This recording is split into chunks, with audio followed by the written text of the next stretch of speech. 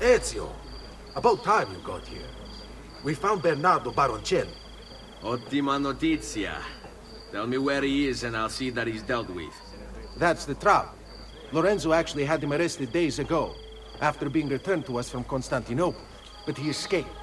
We believe him to be somewhere inside San Gimignano. Va bene. I'll see if I can't pin him down. How do you expect to succeed where the rest of us have failed? I have my ways.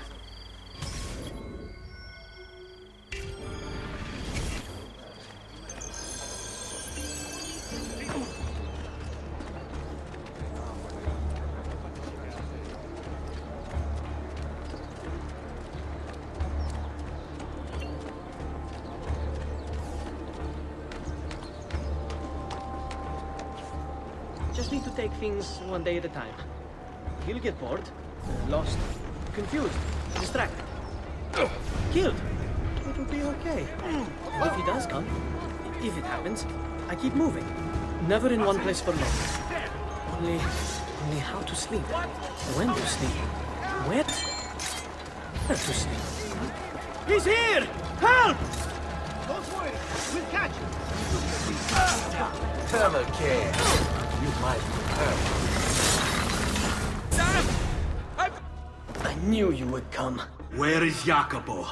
So you can do to him what you've done to me? There is still time for you to clear your conscience. We gather at the church when a meeting is called. Mi duole dover giungere a tanto.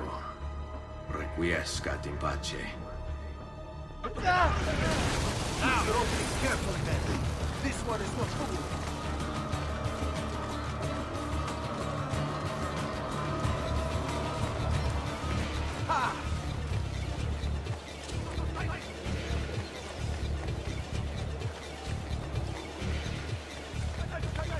He's running straight to the man! After him!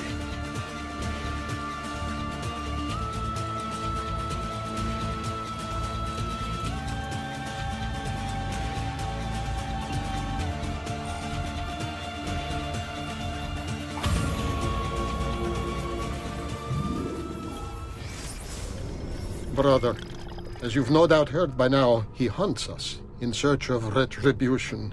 We should never have consented, never have conspired. But what's done is done. And so, I have called a meeting with Maestro 3 nights from now to ask for sanctuary, either in Venezia or with him or in Roma. We will assemble at the church in San Gimignano and travel to the meeting location at the appointed hour. I urge you to attend. Remaining here would be suicide.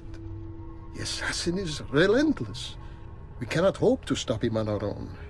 But perhaps, aided by Maestro, we might buy ourselves the time to form a proper response. Guard yourself well.